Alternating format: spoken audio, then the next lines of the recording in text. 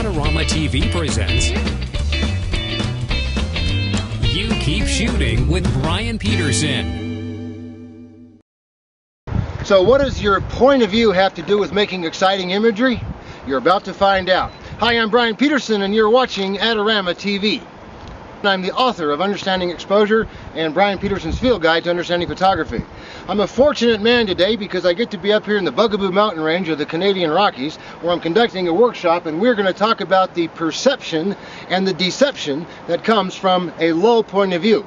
I've got my student David Kennedy here, and David is going to do a simple up jump of about 6 to 8 inches off this rock straight up, and I in turn am going to be laying down low against the Hauser Spear, which is what this mountain peak is called in the background, and subsequently it's going to look like David is falling out of the sky. It's all about perception and deception caused by a low point of view. The key to this shot is a fast shutter speed. We got to freeze the action. That's why we're going to be shooting this at a 500th of a second.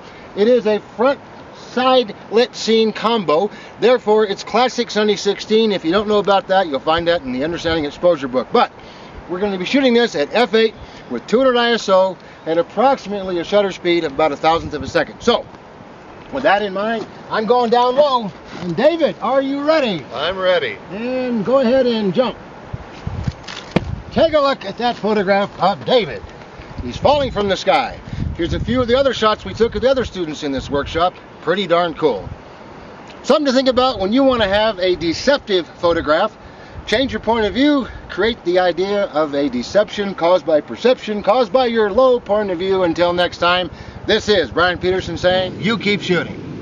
This episode is brought to you by AdoramaTV. Visit the Adorama Learning Center where you'll find photography tips and techniques, links to the gear used in this episode, and related videos. For all the latest photography, video, and computer gear, visit Adorama.com. And the next time you're in New York City, visit our store located on 18th Street between 5th and 6th Avenue.